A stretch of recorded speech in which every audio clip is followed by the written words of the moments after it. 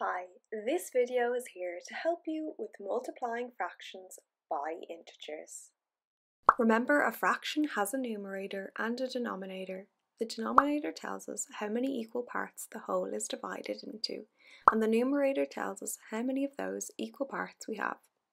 An integer is a whole number. For example, 1,753,974.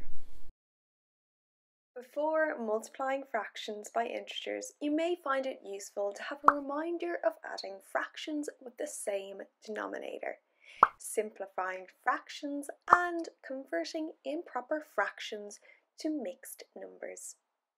You can use our videos to help you recap. Let's have a look at an example together. 4 multiplied by 1/5. 1/5 can be represented by this bar model. The bar needs to be split into 5 equal pieces and we need to shade one of them. Because we are multiplying by 4, we need 4 lots of 1/5. Remember, multiplication is the same as repeated addition, so 4 multiplied by 1/5 can also be thought of as 1/5 add 1/5 add 1/5 add 1/5. Now we can see that 4 of the 5 equal pieces are shaded, so 4 multiplied by 1/5 equals 4/5. Let's have a look at another example. 1/3 multiplied by 7. Again, we can represent the fraction using a bar model. Using repeated addition, 1/3 multiplied by 7 is the same as 1/3 add 1/3 add 1/3 add 1/3 add 1/3 add 1/3 add 1/3. So in our bar model, we need 7 lots of 1/3. 1/3 multiplied by 7 equals 7/3. We can see from the bar model that the 7/3 is greater than 1 whole. We have 2 complete bars and an additional section. This equals 2 1/3, so 7/3 equals 2 1/3. Let's have a recap of the 2 calculations we've completed so far. 4 multiplied by 1/5 equals 4/5 and 1/3 multiplied by 7 equals 7/3, which equals 2 1/3. What do you notice about the integers and the numerators in the fractions? That's right. The integer multiplied by the numerator equals the numerator in the answer, so 4 multiplied by 1 equals 4 and 1 multiplied by 7 equals 7. The denominator remains the same.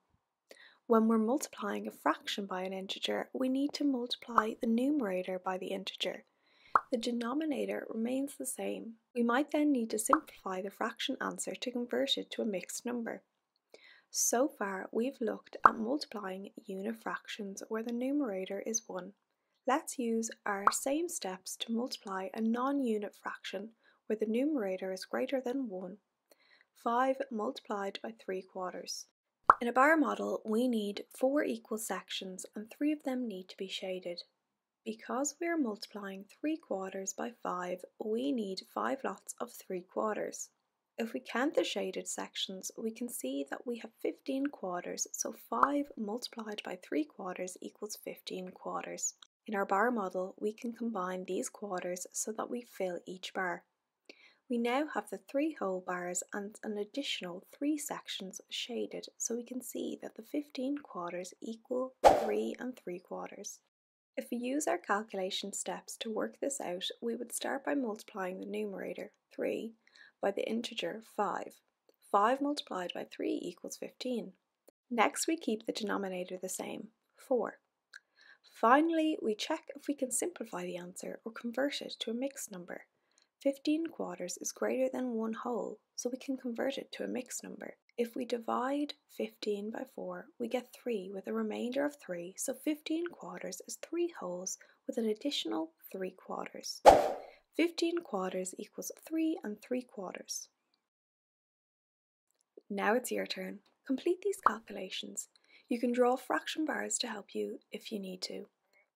Pause now and restart when you're ready to check your answers.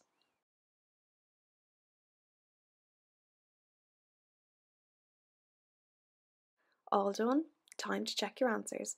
Pause again if you want to take a closer look. 1/9 multiplied by 6 equals 6/9, which is equivalent to 2/3. 15 multiplied by 1/8 equals 15/8, which is equivalent to 1 7/8. 5 multiplied by 5/6 equals 25/6, which is equivalent to 4 1/6. Now for a challenge question. At a pizza and movie party, pizzas are cut into 6 slices and every child in the class is given 4 slices. If there are 30 children in the class, how many pizzas are needed? Pause now while you identify the calculation needed and work out how many pizzas they need to order.